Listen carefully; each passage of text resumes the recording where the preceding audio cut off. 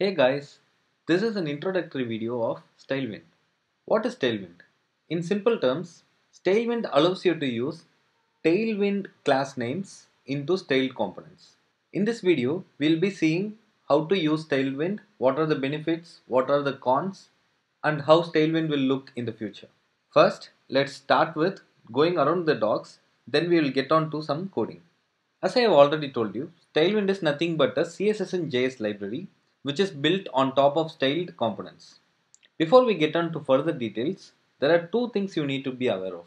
One, you need to have a basic understand of what styled components is. Two, this is not mandatory but good to have. It will be great if you have some idea about the class names used in Tailwind CSS because we are going to replicate exactly the same names here. So it will make you get more faster in it. Moving on to the sample component, there are two ways of using Tailwind, like there are two syntax. It's just a regular styled component with few things extra. Either you start with a dot and write the class name, the Tailwind class name, so the corresponding style will be applied automatically. Or if you feel so odd in using a dot notation here, you always have a fallback syntax which starts with swind. This is an alternate syntax. Both are going to work exactly the same and it's up to the user to decide. If you know the power of Tailwind CSS, it helps us handle things like hover, responsiveness, everything so smooth. Hold on for a few more minutes. When we start coding, I'll show you a live demo on how to use all these class names. Let's talk about the motivation why we built this library. Style component is one of the most favorite or most used tool in the React ecosystem. And on the other side, Tailwind have been gaining so much momentum in recent days because of its simplicity to use and the speed of development we get when using it. However, when we use Tailwind, maybe it's good with Vue.js, but using it with React, it leads us to class name hell. Like there are a lot of class names listed and it affects readability. So we thought, why not combine best of both the worlds and create Tailwind? What are the features you get in Tailwind? Zero CSS, you don't have to write any CSS at all. You can always use all the class names and we have an option to extend colors, padding, margin, everything. So all you have to do is extend the base configuration, but you don't have to write any CSS at all.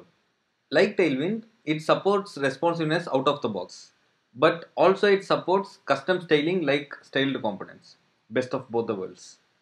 It also has other advantages like it avoids conflicts within the class names. Like it automatically takes critical CSS. Maintaining of CSS is also very easy because it's specific to a single component. And more than everything, just because Tailwind is a combination of concepts from styled component and Tailwind, it doesn't mean we are using styled component and Tailwind together. Tailwind uses styled component as its base but doesn't depend on Tailwind CSS. We just use the naming convention and class names from Tailwind CSS, but everything is being generated within our library. Like we don't need Tailwind CSS at all. Currently, Tailwind is still in beta, not because it's still not ready to be used in production, but because of other reasons. If you are dare enough, you can already start using it in production as well. We have a clear roadmap on how to take the product forward, and few things in the roadmap includes autocomplete feature, syntax highlighting, and a major thing in the roadmap or the major milestone we are looking at is React Native support.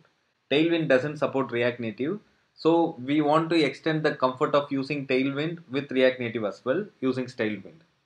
Also, we are planning to add support for animations and the CLI which will help you to configure and customize all the classes.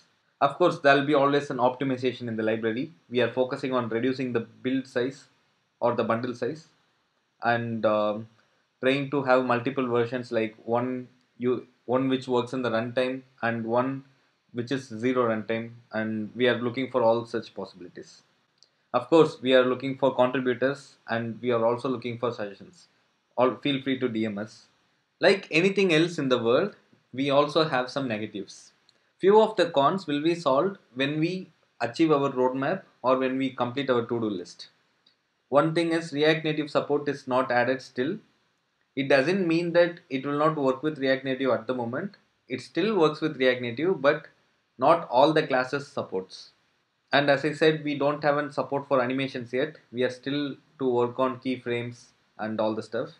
Currently we don't have a CLI for customing the themes. We have it only within index.html where we can extend the themes. Also, if you are currently using style components and if you are planning to migrate it to Tailwind, it's going to be very simple. Just follow our migration guide, install Tailwind. Wherever you are importing styled from styled components, just find all and replace all, like import styled from Tailwind. That's it. Your complete application should work right now out of the box. And also in the further developments, you can start using Tailwind class names within your style components. Now let's see some code. So here I have bootstrapped a new application using create react app. I'll be creating a button component and displaying it using Tailwind. Let me delete all this off first. Remove my logo. Remove my CSS.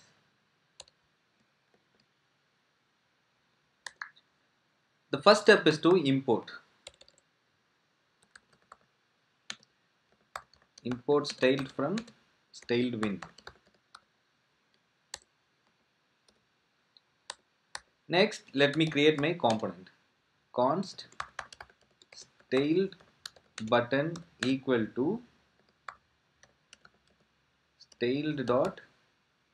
We have TypeScript support as well. You can see here styled dot button.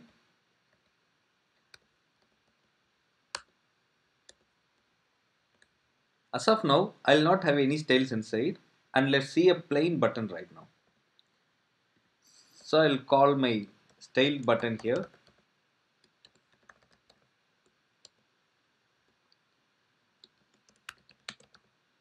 Click me. If you see in the right side, I have a very plain button which tells click me. Now let's go ahead and use Tailwind to add styles to this button. Let me say the background color should be red. All I have to do is dot bg hyphen, bg stands for background, red stands for the color, and the contrast value can be like 600 semicolon, save. If you see, my color got updated to red. Next, let me make the text color to white. Text white. If you see, my text became white. As a next step, let's add some margin and padding. Margin, M for margin, left, L for left, and maybe 10, and save. You saw my button moving towards the right, right? Same way, we can have add for top. Please note that all these values are calculated in terms of REM. Okay, let's go for some shorthand properties. Say now let me apply padding of 5 on all sides.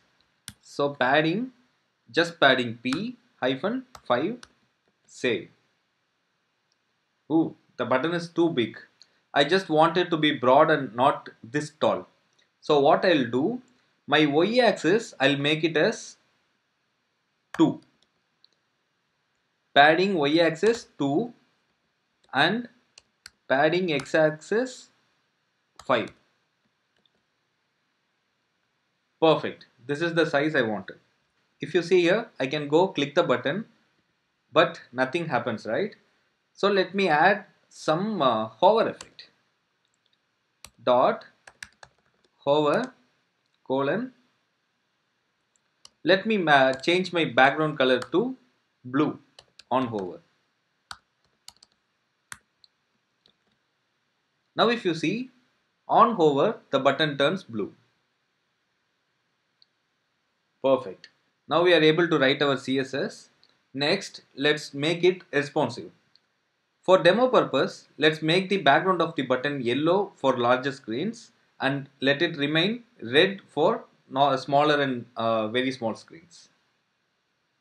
So for larger screens, I have LG colon BG hyphen yellow. Let me go for a darker shade and save it. Now if you see, the button remains red, but when I extend the size,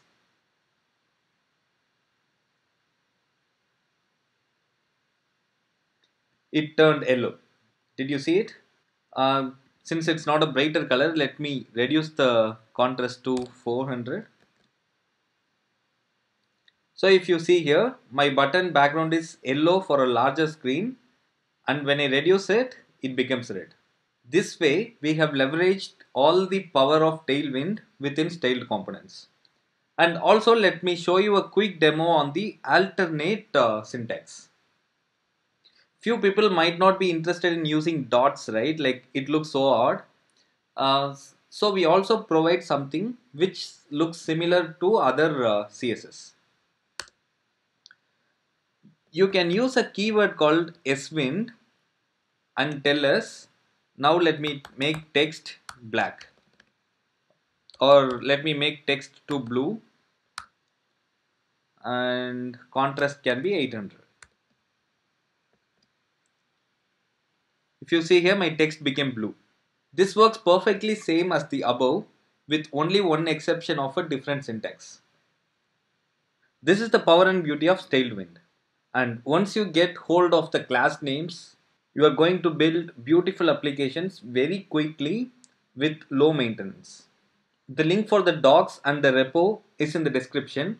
We are currently accepting stars on GitHub repo, contributions and suggestions. So feel free to open issues, raise PRs, give stars on GitHub. And thanks a lot for watching the video.